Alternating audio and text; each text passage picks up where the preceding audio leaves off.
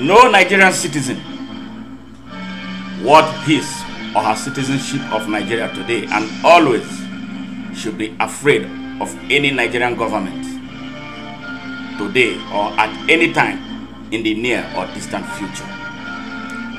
We as citizens of Nigeria must rise and speak truth to power and defend the rights associated with our inalienable citizenship of Nigeria, because they are sacrosanct just as we are sovereign.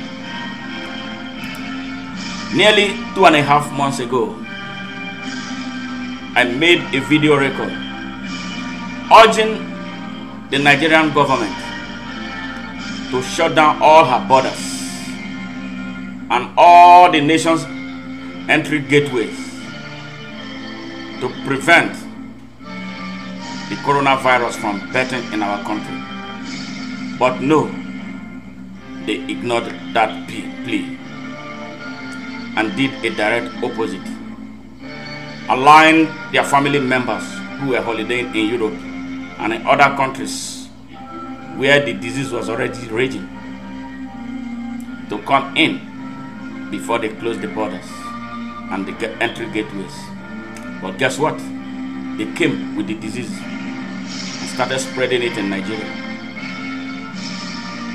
As always with Nigeria, we started our fire brigade approach to containing the disease, declaring two weeks of mandatory isolation for all citizens. But what are we getting? The whole process was messed up, as even the government officials, including members of our armed forces, were the ones ferrying the disease from one state to the other. Now, there's no state in Nigeria where this ugly virus is not rearing its ugly head. And now they followed up with another 2 weeks of stay-at-home order, which was even worse, as the government itself at all levels was responsible for distributing the disease through a sham food distribution network. Now we are here.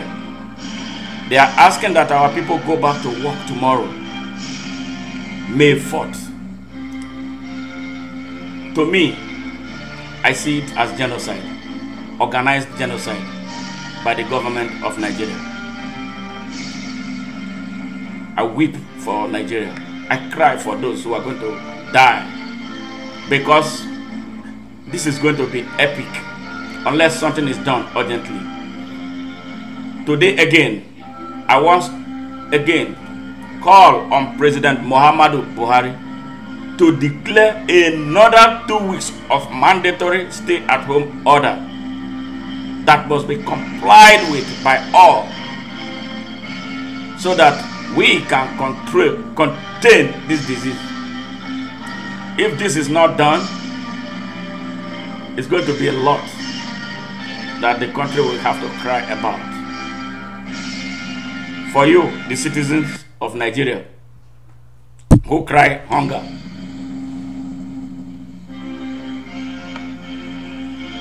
who cry palliative, 2 weeks sacrifice, because we've been sacrificing since the past so many years, a whole generation of sacrifice, of electing governments that don't care about you. What is 2 weeks that you cannot sacrifice in order to save your lives, save the lives of members of your family, especially in an environment where there's hardly any government presence? Please, I'm begging you, stay away from work for another 2 weeks. If everybody decides to stay at home, no government will be able to come home and pull you out to work. This is my genuine plea to Nigerians.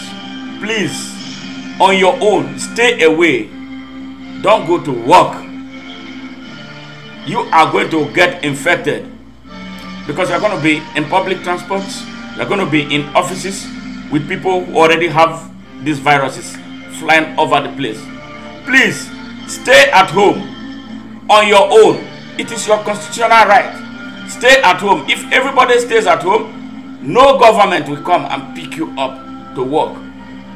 This is a serious plea from me to you. God bless you all. And I hope at the end of this day, when this whole thing is over, we now know how to choose leadership. And not choose leadership based on who gave us rice, gave us Okada, gave us oil, gave us Ankara. The time to call it short, to put an end to this mess is now.